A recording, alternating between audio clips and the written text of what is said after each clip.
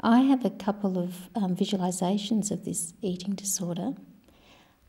And they've both come fairly recently. One is this science fiction type monster that hovers on the top of each ceiling of our house.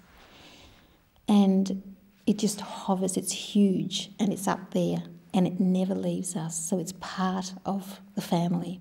Sometimes, especially after we'd had a session with a psychologist, they were the most awful days because she would panic and her anxiety got terribly high, and we were dealing with almost panic attack sort of things, and she was completely out of control, and we'd try and just hold her, and you couldn't hold her, and you couldn't talk to her because anorexia was in her head telling her what to do.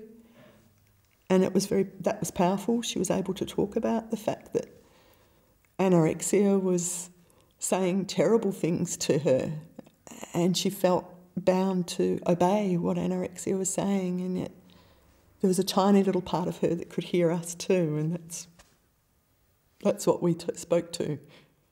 Yeah, it does seem to develop a personality of its own, which is, and you're reminding yourself constantly of your memories of this girl that you knew preceding illness. You're reminding yourself constantly that this is completely out of the character of the girl that we know. So yes, it develops some very nasty personality traits which result in all sorts of bizarre behaviour. Sometimes Sonia says, well, I know this was her and this was the eating disorder, but at times she says, I know that was the response, but I don't know where it came from, so we just have to deal with it in the best way possible. If I'm really severely malnourished, it's never background noise, it's always loud and it's always screaming. Or if I've got something really stressful, like I've got lots of appointments in a day, it can be really loud and it can be yelling. But if I'm eating all right and I'm resting enough and I'm not that stressed, then it can be background noise, and it's easier to fight it and to argue with it and to overcome it when it's background noise. It also, we find there are certain statements people make that set it off, like, oh, Veronica, it's really nice to see you. You're looking really well. I know by saying that to her, the voice in her head will go berserk. It will take over. It's almost like when people are brainwashed by also a religious cult and they're just speaking and you think, that's not the person I used to know.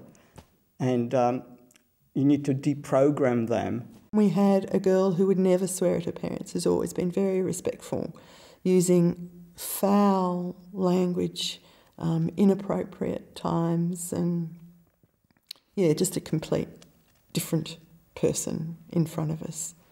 That was a steep learning curve. For a long time you're trying to think you're talking to that child and you don't realise that you're actually talking to an eating disorder. That probably we've got better at that this time. And I'd feel like I was the schoolgirl and here's Malcolm coming home and it'd be like, you know, two siblings fighting, and he'd be thinking, well, who's done what and who do I listen to? And, you know, it must have been just awful for him. And it just makes everyone, in the whole family feel sick a lot of the time, I would say. She can be quite hostile when she's not having a good week. And I think I accept that it's not her that's being hostile, it's the eating disorder. And I don't find it too hard to separate what she says when it's the eating disorder that's got hold of her. I just know it's not her. It's so unlike her. I often, and this is something that I've learned, often talk about times in the past. She loves talking about the past when she was younger, happy times. We talk about holidays. So just trying to sort of reconnect almost with how she used to be. I used to tell her that if she ate like normal meals, then I'd get cancer. So something bad will happen to your mum and your dad if you eat. So it really is a separate person, and that's not Veronica, because I've known Veronica for 20 years. That's not Veronica. It's like she's inhabited by something else. So that's why we separate the eating disorder we never. I know some people name it. We just never named it. Not We really. called it he or the monster. And then there was Veronica. For a long time, there was only the eating disorder that came to the forefront of Veronica and her behaviour. And she does act differently. She has a different look in her eye. She moves differently. She behaves differently. When Veronica's there, she's back to the person we know. They're very separate. I don't understand her thinking while she was in the grips of anorexia. I don't think she does either, really. It was just a very powerful thing that she had to obey whatever peculiar rules had been put on her. We had a name for this illness to try and separate it from the girl that we knew.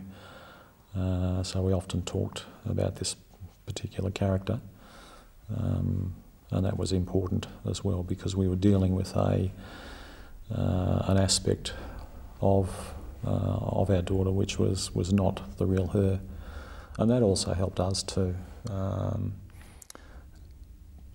view the illness as a separate thing, and took a lot of the blame and the anger that we felt away from directing that at our daughter. One way I've coped, I suppose by seeing the eating disorder as something separate from her, I found that very helpful. I've got a very strong image, and this may not be relevant to other people. In one of the Harry Potter movies, The Order of Phoenix, when Voldemort is trying to get into Harry Potter, and it's this evil force trying to take him over, and into Harry's mind comes all the sort of happy times that he's had and his parents who loved him and his friends and times laughing. And I think that's what's going to stop her or give her the strength to fight the eating disorder. Veronica's paediatrician has a great... He always says that it's like, an eating disorder is an octopus, and it has its tentacles in you, and it takes a whole array of people to start pulling them off. Because you can't do it on your own. You can't do it on your own.